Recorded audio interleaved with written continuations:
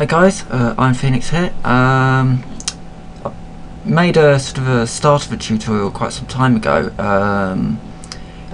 getting a Blender UV into Unity, and it's something that I actually never finished because I hit a load of weird issues with it and couldn't quite work out what was going on. Now I know what's going on, I can then make a video for it and show you why models sometimes appear black in Unity. So here we have Blender, and I'm just going to pull up a bench. So this is a model which I currently don't have any UV on, as you can see. I'm going to hit Tab and I'm going to hit A, and I'm going to go to Unwrap Smart UV Project. Okay. And as you can see, it's huge. It's going off the side. It does this. So with it, that sort of selected type thing, you hit A, and then you hit S to scale it all down, G to move it around. I'm just gonna scale it sort of to the page. That'll do. Then I'm going to export it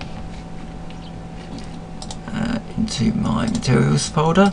Textures, yeah, and then I'm going to export. Final thing I'm going to do is I'm going to save the file again. For some reason, if you make a UV map and then you export it to a PNG or whatever, and then you don't save it, when you put it into Unity, it's just going to come back black.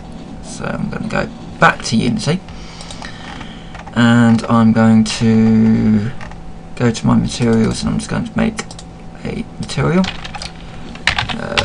the bench. I'm going to change the texture to the bench. There it is. And then find your bench model.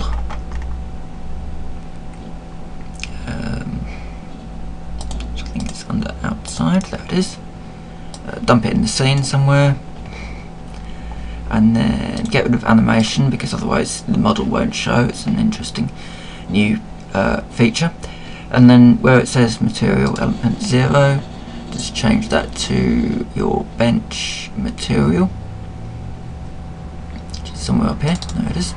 And there you have it. It's now textured, as you can see, by all the lines showing where all your vertices and extensions have been. So that's how you get a texture from sort of UV map from Blender to Unity, and then you can just edit that in any sort of text editor or the Blender tools or whatever you need to do. So thanks for watching, and I will see you on Tuesday.